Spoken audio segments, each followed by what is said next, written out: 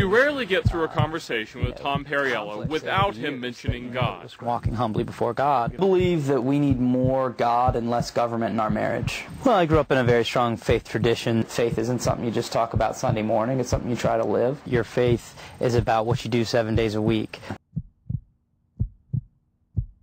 Would you vote for experimentation with embryonic stem cell research? Is that the full question? That's the question. Okay.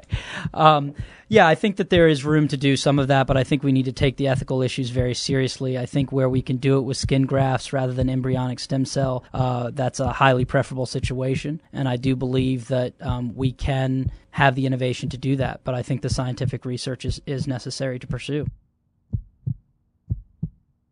So you would or wouldn't support a ban on third trimester abortions? I'm just trying to get to the bottom of this. I know you're looking for a straight answer on this, Yeah. and I totally respect that. Yeah. But the last 5 minutes we've spent talking about this Right. is 5 minutes we have not spent talking about how to Well, that's reduce the okay. number This of is a very abortions. important issue to me and probably to a lot of people in the 5th District. And the fact that you're not willing to come out and say you would favor a ban, for example, on third trimester abortions, I think as a practicing Catholic, you do rely very heavily on your religion and your faith here. And so I just think it's an important question. If you don't want to answer it, yes or no, then we will go on and not spend any more time on the issue. But I did want to have this discussion because I think it's important when you use faith as an issue in the campaign. I think that it's a totally valid question, and it's one we need to talk about. And I think these issues are important. They are some of the right conversations to be having. As I said, I'm anti-abortion and anti-criminalization. I think that we have different questions of conscience and questions of constitutionality. That doesn't make me happy about that situation,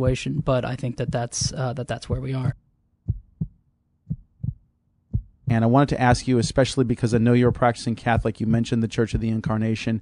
Would you support or do you think it's a good idea to overturn Roe versus Wade?